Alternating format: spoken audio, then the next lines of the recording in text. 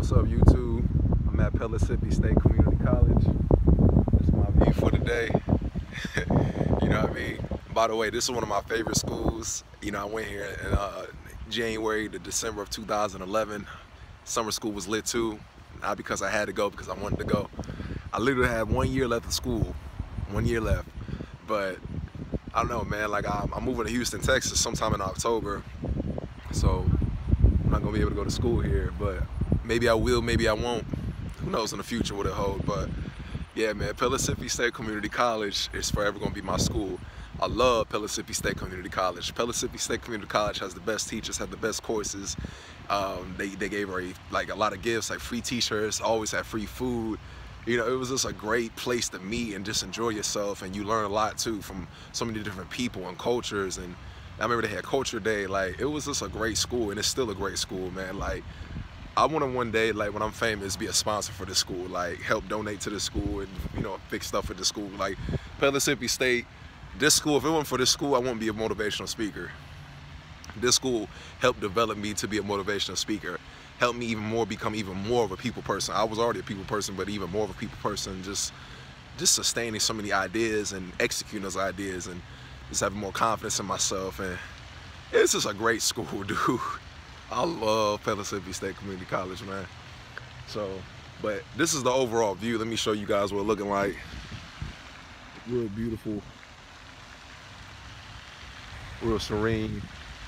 Over there to the right, where I'm pointing right now, there used to be a stage, and then that's where they used to have the hot air balloons. So it's real nice. But Pellissippi is a good school, man. And for anyone that's like working towards their goals and working towards their dreams, never give up on your goals, never give up on your dreams, because life is so short. And I'll be the first one to tell you that today. Like, I just felt real drained, man. Like, I've been feeling drained for the longest time. Like, for real. You have no idea. And the thing with me is like the thing is, like, when you have a lot of ideas and a lot of I'm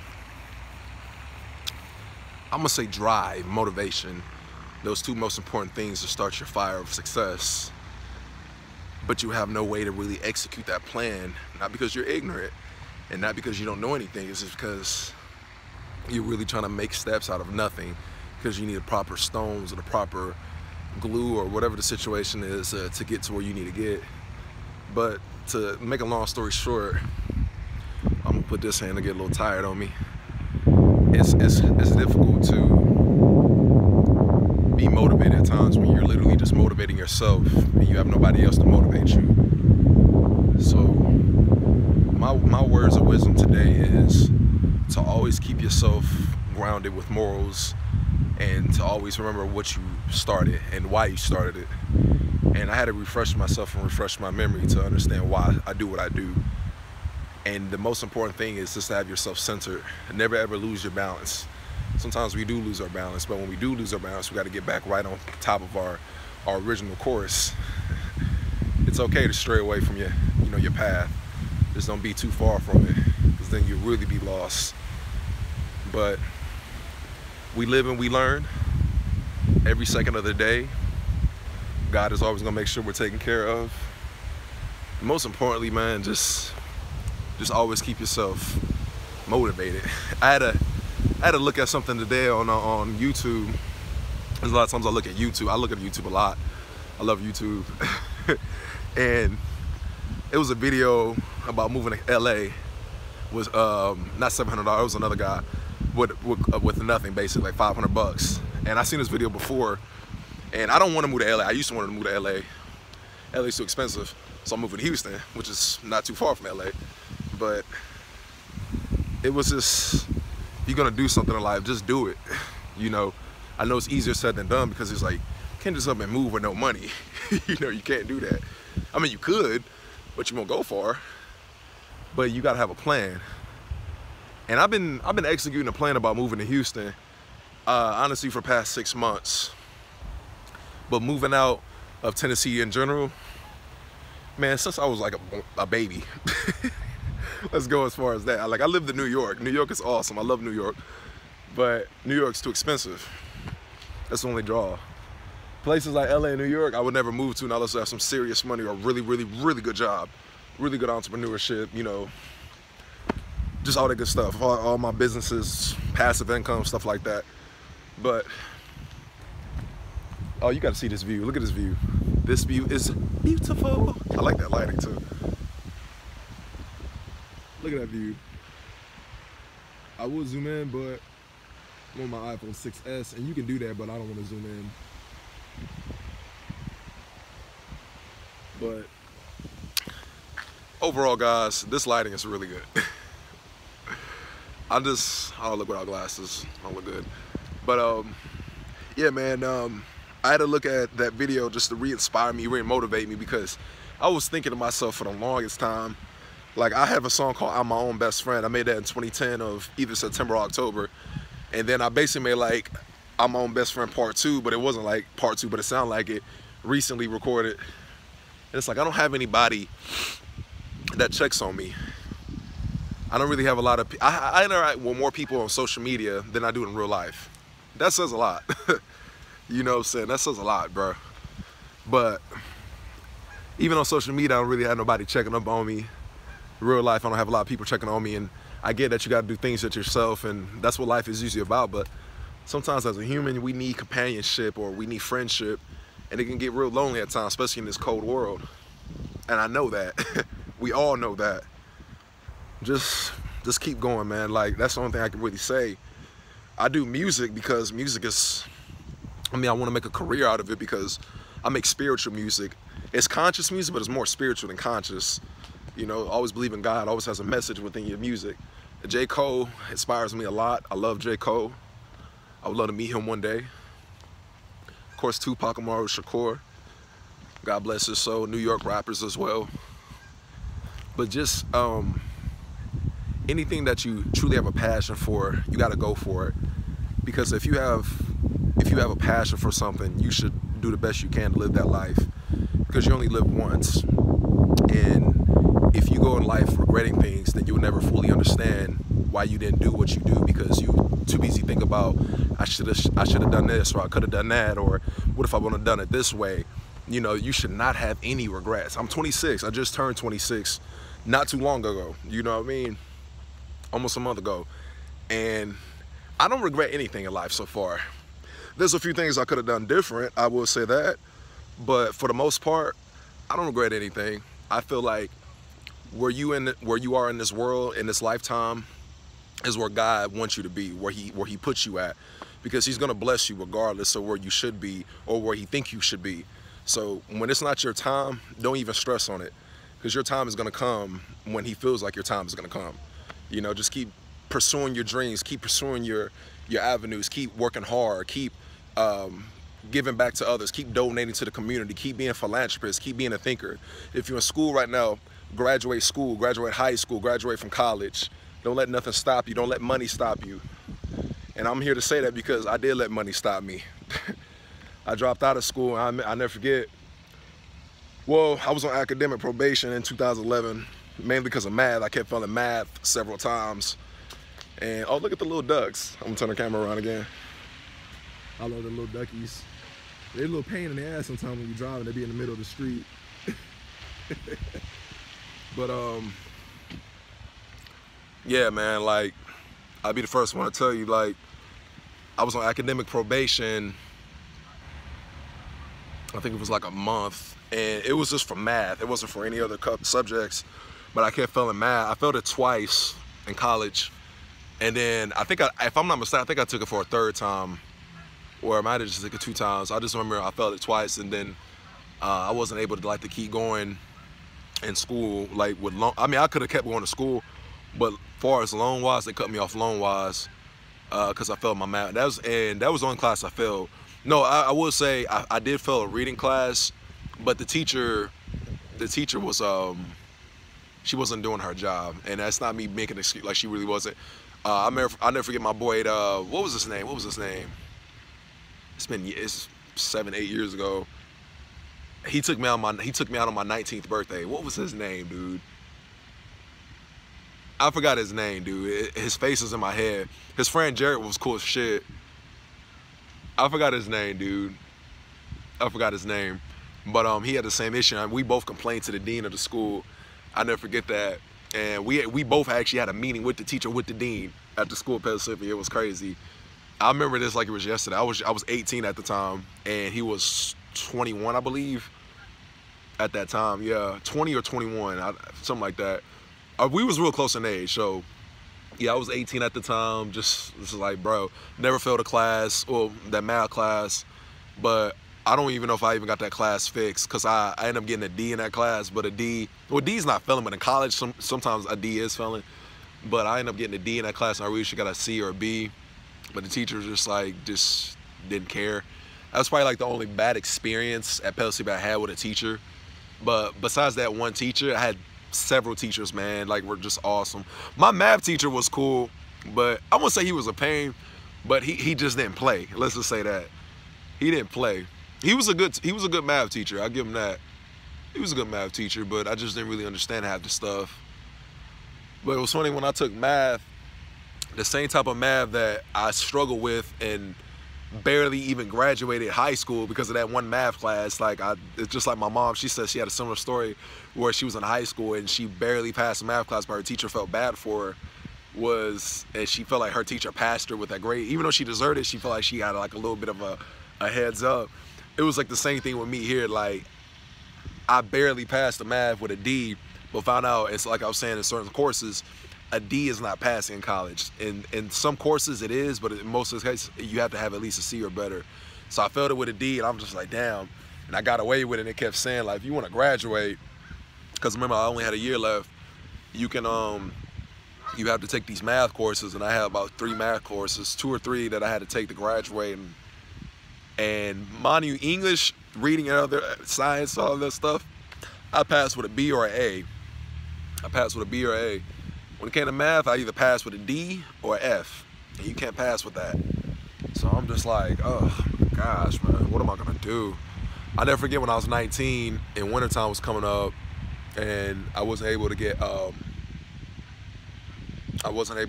any more student loans. I remember stressing too, man. Like, I was like, what am I gonna do with my life?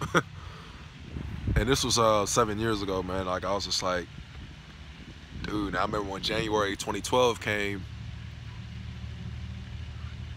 I don't know. I was young, I was 19 years old, man, and it's like, damn, I was like, dude, I should be in school right now. I remember just being at the crib, just bored as fuck, broke as fuck. I used to go to Pellissippi from time to time, but I remember when I went, it wasn't the same. Like, it wasn't the same. Like, I remember when I met up with my boy Jeremy, we used to be friends, but we don't really talk that much, but I wish him the best. We was just, it just wasn't the same, dude. I remember him telling me that. I don't know. It just wasn't the same. Everybody dropped out, everybody moved out, or had babies, or working a job. And by now, in current day, August of 2018, it's almost September, half the people, believe it or not, actually still living in Knoxville. I still see some of them from time to time. I'm like, yo, what the fuck? They're like, man, you still live here? Like, yeah, I thought you moved to New York. I'm like, oh, I did move to New York, I moved back. Everybody's like, New York this, because a lot of people, what's funny, a lot of people thought I was from the East Coast, even back in 2011.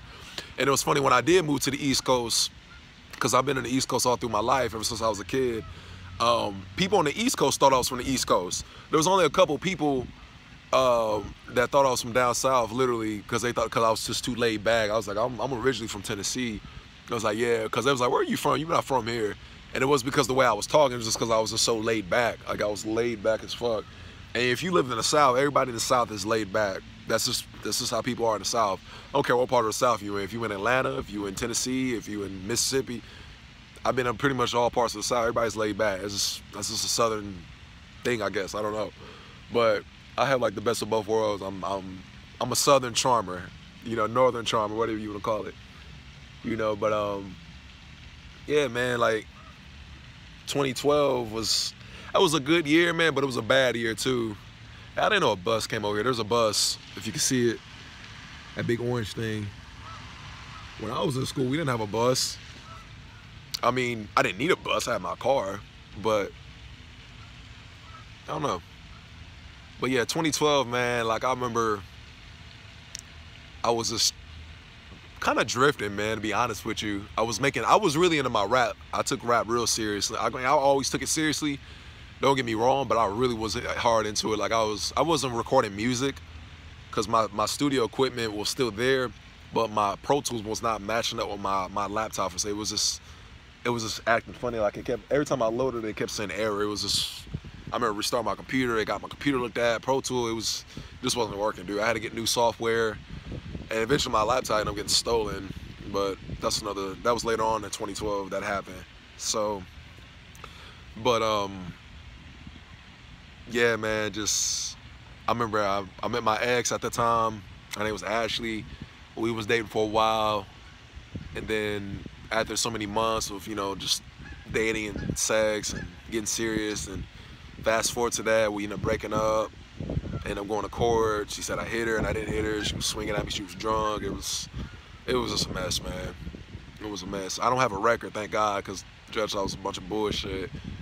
And found I had a restraining order on me. It was crazy, dude. Like, but yeah, she still wanted to be. It's a long story, man. If you've seen some of my previous videos, you'll know that story. And then like I remember in 2013, yeah, because in 2012 I was dating. I worked at Kroger's. Made beats, but I didn't record anything, just hanging out. I was young, I was 19 that whole year. In 2013, I was 20. No, I turned 20 in 2012, and then I was still 20 in 2013. Just living my life. Honestly, man, I was kind of drifting because I forgot to mention in 2012, I was also homeless for 2 months, from August till October. Yeah, that's about 2 months. I was homeless from August to October, a good 2 months, 2 months and some change. And I remember when I got out of that, I was just real depressed because everybody that I thought was cool with me, I didn't really fool with a lot of people, but the people I did fool with just abandoned me, man. And my folks, we wasn't talking. Like, that was my time. My dad threatened me with a gun, but that's a whole nother situation. Mom was jealous of my ex-girlfriend. She said she wasn't, but she ended up admitting it later on. But I'm not mad over that, but our family was just broken up, man. It was crazy. And 2013, I just remember that whole year. I never forget it. Like every day that year, almost every day that year, I walked to the park, Victor Ash Park. That's my favorite park, but I love Victor Ash. The two places I love the most in Knoxville, Tennessee, if you know me, is Pellissippi State Community College, because the campus itself is like a nice little park, and Victor Ash Park. I love them two places. It's like my most calm, most serene places I go to. But I used to go to that park every day, just walk for hours, 2 to 3 to 4 hours at a time. And just think. Every day I did that. I was skinny as fuck. Like, I was depressed, dude.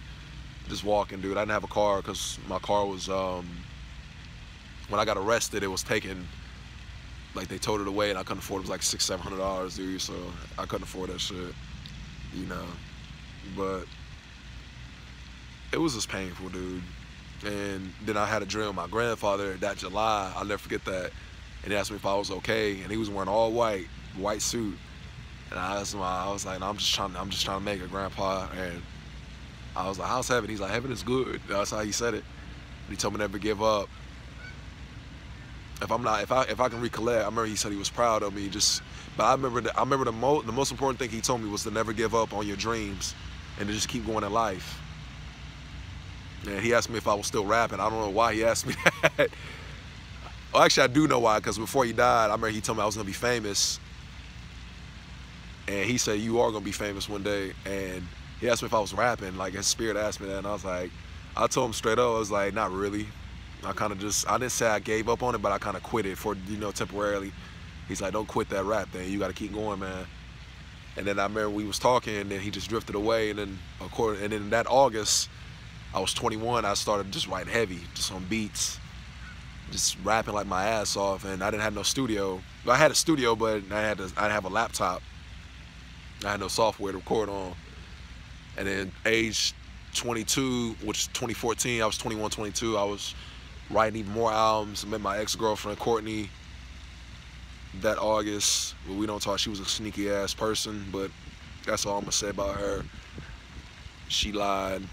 And then 2015, started making music again. And 2014, I was making beats again, productions. Met her with my ex. That was crazy, but that was early 2014. My first ex. 2015, I made even more albums, wrote more music. That's when I transitioned and I moved to New York that August. Lived there for about 5.5 months to 6 months, pretty much. And just enjoying my time there. Moved back to Knoxville, Tennessee, late January of 2016. Bought me a car, which I really wanted a used car. Well, it was a used car, but an older used car, but I ended up buying me a new car. It was 2012, but it was over expensive, low price. It was having some issues, but I gave up a voluntary repossession, or repossession as they say, and they took it. So my credit's fucked up, whatever, but money's fake anyway, so I don't give a fuck. It messed up my mom's credit because she co-signed, but I didn't get my glasses tightened up, man. But it was just a bunch of bullshit. Man. So fast forward to that, worked at Home Depot. That was 6 months because it was just a, not probationary, seasonal position. They told me that I had to jump in February. Last day was in June, like June 1st, June 2nd. And then from that, I was just drifting, working dead-end jobs at the temp service, trying to make my way, 23, 24 at that age. Just trying to make it, man, making beats like crazy, just networking with people on Instagram like I've been doing. My iPhone 6S, I bought that back in February because my iPhone 4 fell into the jacuzzi when I was at the gym. I was wiping my face and it was steamy and phone fell in. I lost a lot of lyrics, so I had to redo a lot of songs, but it was cool. 2017, working, dead-end jobs, just trying to make it. You know, networking with more people. Started recording music that October, still recording now, and making beats and networking. Took a trip to California, which was lit. Forgot to mention 2014, I was taking trips to Chicago, Iowa, where else was I? Indianapolis, Indiana, excuse me. That was in 2014. 2017, I was in California because I was supposed to meet up with somebody that was supposed to give me like an actual chance, meet up with some people, network, you know, for possibly talk about, you know, distribution, record label deal type shit, but she was ended up being a fraud, like the person she is. Talking to her for months, called on the phone, texting. She was a fraud. Called her on her bullshit and she never texted me back or called me back. I'm cool with that. Thank God for that. But here it is, 2018, August, still making beats, recording hella music, networking with people. I had a thing with Bentley Records, but it's not a record deal. It's more of a distribution kind of deal, in all honesty. So, and they wanted $300 for me to sign with them, and I was like, usually when you sign a contract, you don't have to pay the record label, or supposedly where it's not a record, it's a distribution center. And I mean, it had a good amount of length, mixing and mastering, but I felt like it just wasn't worth $300 because I mean, I seen there was other people signed to it supposedly, but there was no successful stories. Like, I mean, I didn't see anything from it. That's just me. So I didn't do anything with them. I said basically I'm cool, and yeah, man, here I am in 2018. Right now at the moment I'm not working. I'm not gonna lie to you, I'm not. I quit my job. I was working in collections at a call center. I only did it because my car got fucked up this March of 2018. Some dumbass who was on her phone ran into my Kia. God damn, it fucked my back up. It was terrible. The car was ruined. I mean, it was still drivable, but I wouldn't drive it legally. I'll probably get pulled over. Bought me a bullshit ass Mercury. That shit, I barely even tapped somebody's back because she wouldn't slow down. She hit her brakes all of a sudden. Barely tapped the back. Her car had literally minimal damage, like barely even damage at all. My car had terrible damage. And it wasn't terrible, but it just wouldn't move. It was a piece of shit, a car anyways. Fast forward, recently, literally just past Monday, because today's Friday, and Monday was the 20th of August, today's the 24th, came from Walmart, and some dumbass hit my parked car. It was a parked car. How do you hit a parked car? He ran my fucking bumper off. My bumper is fucked up, dude. My front bumper. So I had to get his insurance information. get that taken care of. I'm gonna call the insurance people Monday, see what's going on with the status, what's going on with that. I need my car fixed. Still drives, but there's no bumper. And I just got my Honda, my Honda August 6th. I remember that was a Monday, about 3 weeks ago now, 2.5 weeks ago. So I'm just like, bro, let me get up out of here. But even though I got $400 to my name, I literally got $400 to my name. Well, I got a little more than $400, but that's like gas money, stuff like that. So I'm gonna just say roughly around $400 to my name. I plan to get another job, real soon. I've been applying to spots. Had a couple offers, but nothing really. Like, I had to work from home. I didn't really want to do that. I mean, I don't know. I can still call them, ask, who knows. Then I had another job. They wanted me to stay for 2 to 3 years, and I had an interview. It was like Tuesday or Wednesday, and I was just like, I'm not staying for 2 to 3 years in Knoxville, Tennessee. I've been here long enough, dude. I'm from Knoxville, but I'm not from Knoxville, if that makes sense. Even as a kid, I never felt like I was from this city. I always felt like I was from New York. I don't know why. Because I was there every summer. I don't know. I'm not from here, though. I may have been physically born and lived here, but I'm not from here. I'm from New York, man. My soul, my spirit, I'm from New York. That's where I'm from, man. I tell people I'm from Tennessee and I'm from New York, but I'm moving to Houston, Texas, man. I've been doing some research, honestly, for the past 6 months, in all honesty, 7 months. I've been doing some research for a while about moving to Houston, Texas. I originally wanted to move to LA, but LA is too expensive. And when I went to LA, I took a visit to LA in September. I didn't really get a good vibe. It was good, but LA just wasn't really my spot. But because I was in a poor part of it, I don't know. But Houston is like a southern New York. That was loud. So I'm gonna check out Houston. Definitely do that, man. Definitely. That was a loud ass bird. But this your boy, David DeAndre. I'm signing out. Enjoying the rest of my day at Pellissippi State Community College, man. Enjoying my day. But one thing about this school has always been good to me. Like the campuses, all the different buildings and stuff. I noticed when I went here, we always had a lot of teachers help us out the best way we can with our studies. Because the teachers wanted you to graduate. They didn't want you to fail. And when I say that, I really mean that. Like, they really wanted you to graduate, man. They're some good teachers, man. This is just a good school. I love Pellissippi, man. Now, my high school, I remember me and my mom talking about that. I talked about that a little bit on my song. Bearden High School was some bullshit. That was a bullshit ass school, man. I did not like Bearden High School one bit, man. I went to a school full of, it was, in Tupac's words, he said in this video, that was Ignoranceville. That was Doyle'sville, basically. Teachers were low-key, really just ignorant, just out of tune with life. Had some racist teachers there. School wasn't for me, dude. 4 years of that shit was terrible. Except sophomore year. Sophomore year was pretty cool. I'll give it that. But just school in general, I couldn't do it. I didn't want to do it. I was happy to graduate.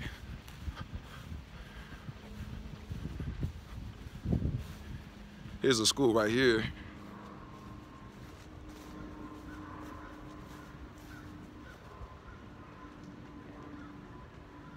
Old college campus. Look like they're doing construction.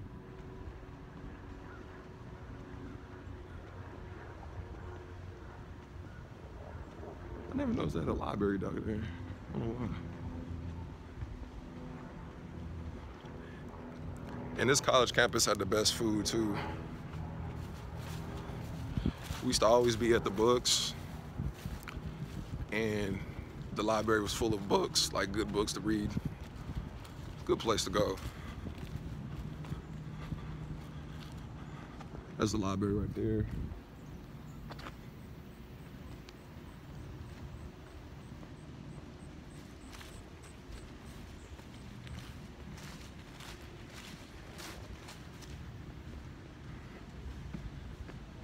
There's not that many people today. But if you see where that tree is, where all those seats are, we used to talk here and speak a lot of jewels and drop a lot of knowledge. This was our spot. I used to pick up girls here and take pictures. We used to be lit right here. That tree right there next to that light pole, we used to be lit.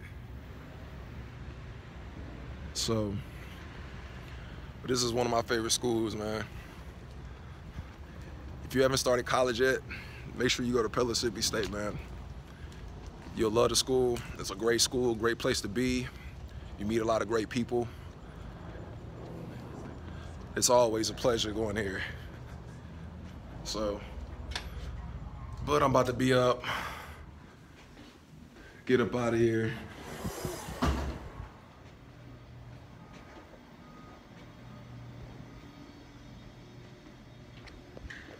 Peace and blessings.